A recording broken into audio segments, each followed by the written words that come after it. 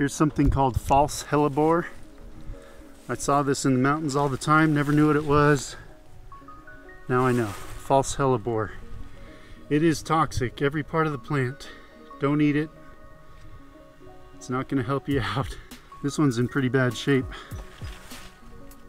They typically grow around wetter areas, and there is a creek over there.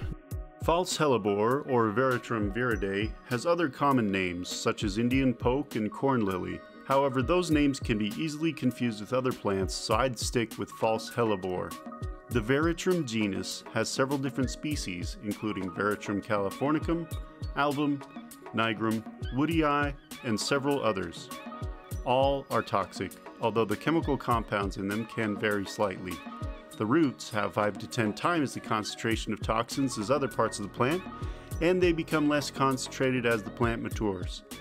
In Utah, you will not find edible lookalikes of this plant, so always avoid it.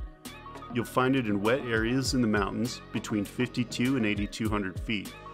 It has been responsible for many livestock deaths and poisonings in humans. Chemicals found in false hellebore that are harmful are known as steroidal alkaloids, primarily protoveratrine, veratridine, and gervine. The primary action of these chemicals is to raise intracellular sodium concentrations. So what the heck does that mean?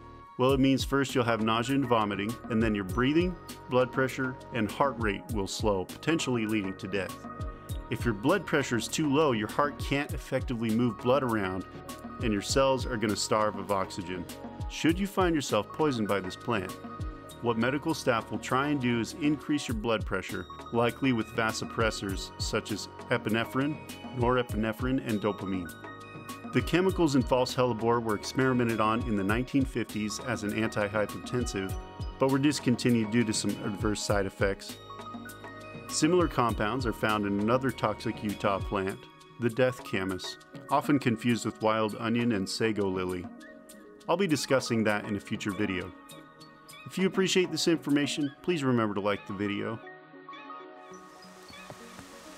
This is the first in an informational series on wild Utah plants.